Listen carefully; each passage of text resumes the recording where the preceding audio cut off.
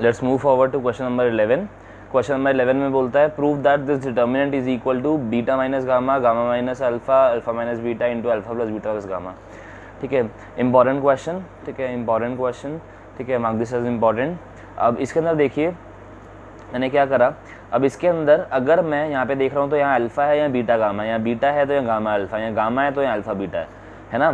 तो अगर मुझे ये वाला फैक्टर कॉमन निकालना है तो मुझे दिख रहा है कि अगर मैं कॉलम 1 में कॉलम 3 जोड़ दूँ, ठीक है, तो alpha plus beta plus gamma बन जाएगा। ठीक है, तो फिर मैं उसको कॉमन निकाल सकता हूँ। तो वही मैं कर रहा हूँ, कॉलम 3 के अंदर कॉलम 1 जोड़ रहा हूँ। ठीक है, तो column 3 changes two column 3 plus column 1। तो इससे क्या होगा कि इससे मेरे पास एक कॉलम पूरा आ जाएगा, alpha plus beta plus gamma same आ जाएगा, जिसको मैं कॉमन निकाल सकता हूँ। ठीक है, कॉमन निकाल के ये आ गया मेरे पास। उसके बाद मुझे पता है 3 1 बन गए हैं और मुझे कहीं ना कहीं फैक्टर्स निकालने हैं। तो अल्फा माइनस बीटा कैसे निकल रहा है, इसको माइनस करा के। ठीक है, ऐसे ही बीटा माइनस गामा किससे निकल रहा है, इसको इससे माइनस करा के। तो वही कर रहा हूँ मैं, सेम दोनों काम अपने बन जाएंगे। रो 1 चेंज कराया, रो 1 माइनस रो 2, ठीक है, और रो 2 चेंज कराया, रो 2 माइनस रो 3। तो आपके पास ये बन जाएगा। ठीक है, अब दिख रहा है अगर मैं इसमें से रो 1 में से देखा जाए तो alpha square minus beta square को मैं लिख सकता हूँ alpha plus beta into alpha minus beta, है ना। तो इसको मैं अल्फा माइनस बीटा का कॉमन निकाल दूं तो यहाँ से भी बाहर गया, यहाँ से भी बाहर गया और अल्फा प्लस बीटा बच जाएगा। सिमिलरली यहाँ से बीटा माइनस गामा बाहर निकाल सकता हूँ। तो अगला स्टेप मेरा यही होगा, मैं दोनों में से क्या कर रहा हूँ, मैं अल्फा माइनस बीटा और बीटा माइनस गामा दोनों से कॉमन निकाल रहा हूँ। तो आपके पास ये बन रहा है। अब 2 0 बन चुके हैं, लास्ट क्या समझ आता है, एक्सपैंड कर दो। ठीक है, लास्ट क्या समझ आता है, एक्सपैंड कर दो। तो मैंने कॉलम 3 से एक्सपैंड कर रखा है। ठीक है, इसको हटा दिया तो दिस माइनस दिस, तो यही करा। अब जैसे इसको ओपन करेंगे तो जो चाहिए था हमारा वो RHS के बराबर आ जाएगा। ठीक है, वही फैक्टर्स वाली बात, क्वेश्चंस को करना सीखिए, क्वेश्चंस के पीछे मत भागो, कंसेप्ट के पीछे भागो, टैकल करने के पीछे भागो, टैकल करते कैसे हैं। ठीक है, 12th क्वेश्चन भी थोड़ा सा सिमिलर है, देख रहे हैं आप, ऐसा कुछ निकालना है और 3 फैक्टर्स कॉमन निकालने हैं। अब जो ये मेरे पास आ रहा है 1 प्लस समथिंग, ठीक है, और आपके पास यहाँ पे भी 1 प्लस समथिंग आ जाए तो थोड़ा सा ध्यान रखिएगा कि अगर आप इसको तोड़ा जाए और फिर कुछ करा जाए, इसको टैकल करने का तरीका क्या होता है कि अगर इन दो को, मैं एक प्रॉपर्टी थी कि मैं इनको इंडिविजुअल सम के बराबर लिख सकता हूँ। ठीक है, तो मैं अगर इनको तोड़ दिया जाए, ठीक है, और उसके बाद तोड़ने के बाद कुछ ऐसा करा जाए कि दोनों डिटर्मिनेंट सेम आ जाए, तब मैं वो कॉमन निकाल सकता हूँ और 1 प्लस समथिंग बन जाएगा। तो यहाँ पे वही करने की कोशिश है मेरी। पहले मैंने दोनों को अलग अलग में तोड़ दिया। ठीक है, पहले मैंने दोनों को अलग अलग में तोड़ दिया, मैंने इसको और इसको तोड़ दिया, 1 1 के साथ 1 बना दिया और इसके साथ 1 बना दिया। प्रॉपर्टियाँ पहले कर चुके हैं।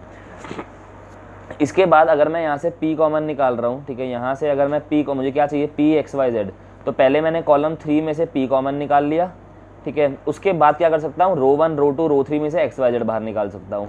तो इससे बन क्या रहा है कि P पहले बाहर आ गया एक, ठीक है, फिर अगर मैं x y z बाहर निकालूंगा तो 1 1 1 आ जाएगा, फिर एक स्क्वायर वाली एक क्यूब वाली, और यहाँ पे देखूँ तो भी वही हो रहा है 1 1 1 स्क्वायर वाली, मतलब लीनियर और स्क्वायर वाली, तो लीनियर और स्क्वायर वाली। x y z बाहर जाएगा तो लीनियर बचेगा और स्क्वायर बचेगा, तो यहाँ पे भी लीनियर स्क्वायर है, तो कुछ ना कुछ सेम आने के चांस हो गए और P x y z भी बाहर आ गया। तो इस तरीके से क्वेश्चन को मैंने सोचा, पहले P कॉमन निकाला इसमें से और इसमें 1 को आगे ले गया, तो कॉलम्स 2 बार इंटरचेंज कराया, तो -1 का स्क्वायर मतलब प्लस ही रहा, कोई फर्क नहीं पड़ा।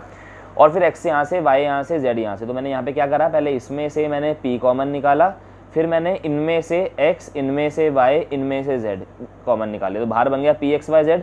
ठीक है, और आप देखें कहीं ना कहीं तो ये दोनों डिटर्मिनेंट्स आपके पास सेम आ गए हैं। ठीक है, तो ये दोनों डिटर्मिनेंट जैसे ही सेम आए तो मतलब मैं इन दोनों डिटर्मिनेंट कॉमन निकाल सकता हूँ। तो ये बाहर 1 1 plus P x y z ये आ जाएगा मेरे पास। तो वही फिर मेरा अगला स्टेप है, 1 plus P x y z मेरे पास आ गया बाहर, और ये मेरे पास अंदर डिटर्मिनेंट बच गया।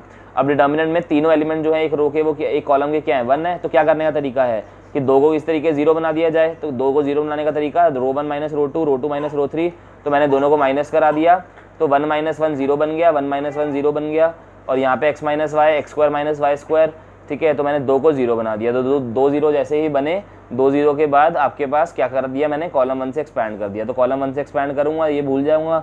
ठीक है, इसको माइनस इसको, जो चाहिए था आपके वो सीधा सीधा आंसर आ जाएगा।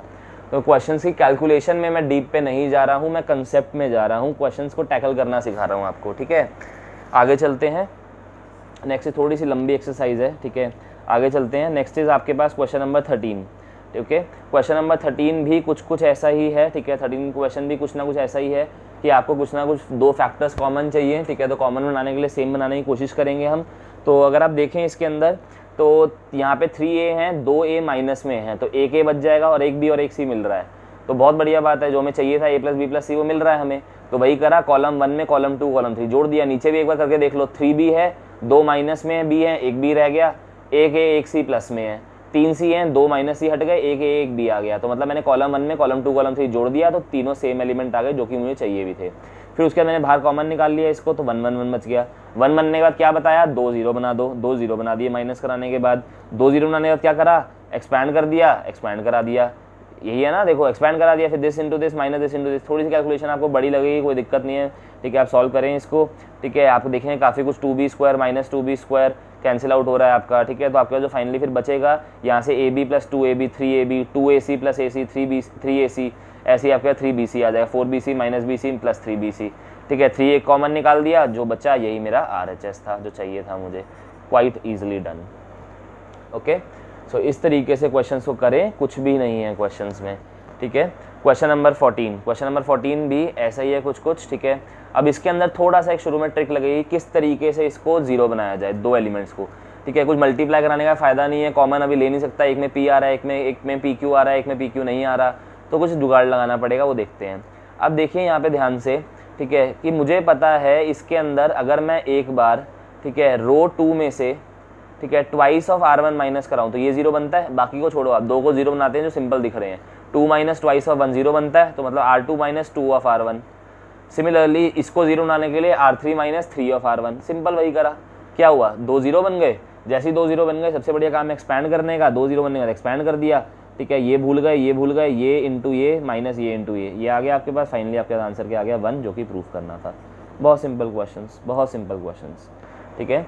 क्वेश्चन नंबर 15, अगर कंसेप्ट हमारा स्ट्रॉन्ग है तो कंसेप्ट के बेस पे हम पूरा क्वेश्चन खेल सकते हैं, और कंसेप्ट इतने स्ट्रॉन्ग हो गए हैं अभी तक हमारे कि हम क्वेश्चंस को बहुत इजीली कर सकते हैं, ठीक है। क्वेश्चन नंबर 15 इंपॉर्टेंट क्वेश्चन, थोड़ा सा दिखने में अजीब है, ठीक है। This is sine alpha cos alpha plus delta, ये बीटा में है, बीटा प्लस डेल्टा, गामा में है, गामा प्लस डेल्टा।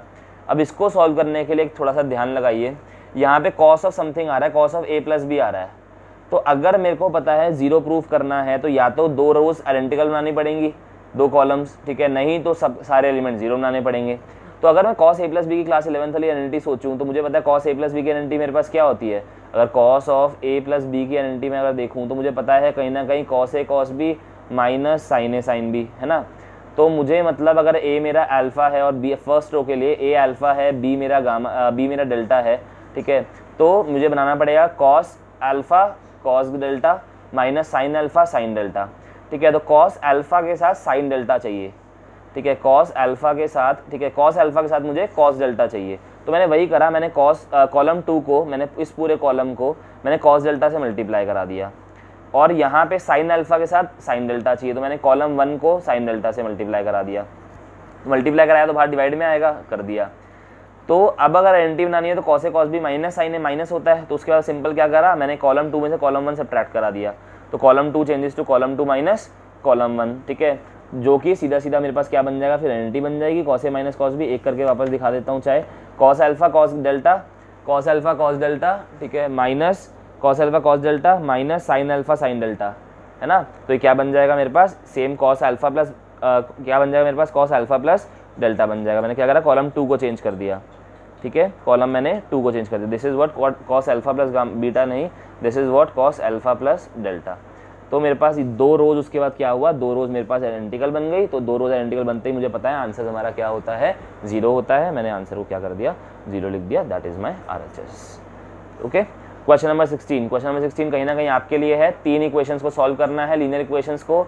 जब भी लीनियर इक्वेशन सॉल्व करते हैं तो क्या बता रखा है, ax इक्वल टू b ध्यान रखना है, जहाँ पे a जो है वो मैट्रिक्स है कौन सी, कोफिशिएंट्स की, x जो है वो वेरिएबल्स की, b जो है वो कॉन्स्टेंट्स की। तो a कोफिशिएंट्स ऑफ वेरिएबल्स, तो 2 3 10 4 -6 5 6 + 9 -20 ये लिख दिया। x मतलब यहाँ पे जो वेरिएबल्स हैं वो क्या है, 1/x 1/y 1/z, तो क्या हो गया, ये लिख दिया मैंने।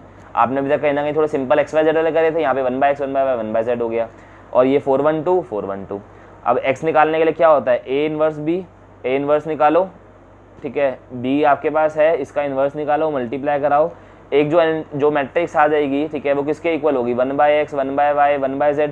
तो 1/x से इक्वेट करा दो, रेसिप्रोकल करा दो, x की वैल्यू आ जाएगी, ऐसी y सी क्या आ जाएगी, ठीक है। तो सिंपल क्वेश्चन है, ठीक है, आपने पहले ऐसे बहुत क्वेश्चंस कर रखे हैं। पूरी एक्सरसाइज आई गेस 3.6 आपने कर रखी है, ठीक है, 4.6 आपने कर रखी है, तो अब इसको भी बहुत ईजिली अब कर सकते हैं, ठीक है। Moving forward to question number 17। Question number 17 बोलता है if A B C are in A P then find this. आपको इवैल्यूएट करना है, शायद एमसीक्यू क्वेश्चन है, ठीक है। तो एमसीक्यू क्वेश्चन को करने के लिए, ठीक है, जो उसने बोला है वो पहले सॉल्व करते हैं पहले, ठीक है। तो आपके पास देखिए A B C A P में है, अगर तो ए पी में आपको सीधा एक चीज़ ध्यान रखनी है कि अगर कोई भी 3 चीज़ें ए पी में होती है तो आपको पता है कि बीच वाले नंबर का ट्वाइस किसके इक्वल होता है, आसपास वाले 2 नंबर्स, मतलब twice of B should be equal to A plus सी। तो ये प्रॉपर्टी को ध्यान रखना है, ठीक है। तो इस प्रॉपर्टी को ध्यान रखने के लिए आप देखिए क्या पैटर्न बन रहा है कि 2 + 4 6 इसका डबल, 3 + 5 8 इसका डबल, 2a + 2c, ठीक है। तो इसका लिंक खुद बन जाएगा कुछ ना कुछ, ठीक है। तो देखते हैं क्या बनता है। तो मैंने वही करा पहले रो 1 में, ठीक है, मैंने क्या कर दिया, रो 2 को इस वाली रो 2 को मल्टीप्लाई करा दिया ताकि उसके बराबर आ जाए, 2 से मल्टीप्लाई करा दिया। तो मैंने रो 2 को 2 से मल्टीप्लाई करा दिया पूरे को और बाहर हाफ लिख दिया, डिवाइड करा दिया उससे। फिर रो 2 में से रो 1 और रो 3 को सब्ट्रैक्ट करा दिया, या इसको ऐसे भी लिख सकते हैं, रो 2 में से रो 1 और रो 3 का मैंने सम माइनस करा दिया। तो रो 1 और रो 3 का सम माइनस कराओगे जब रो 2 में से, तो 2x + 6 रो 1, ये क्या बन जाएगा, x + x 2x, 2 + 4 6, तो सेम आ गया। इन दोनों का सम भी क्या आ गया आपके पास, 2x + 6, और ये भी क्या था, 2x + 6 0 हो गया।